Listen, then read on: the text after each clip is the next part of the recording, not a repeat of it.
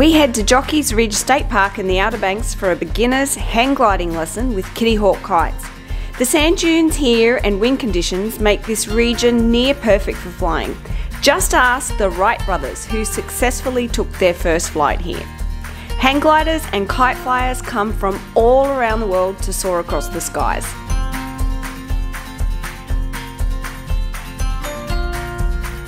We started with a 30-minute lesson at the training centre before walking up to our dune takeoff point. Our instructor, Micah, was excellent in calling out the instructions for our solo flight while running along beside us to ensure our safety. It was really fun.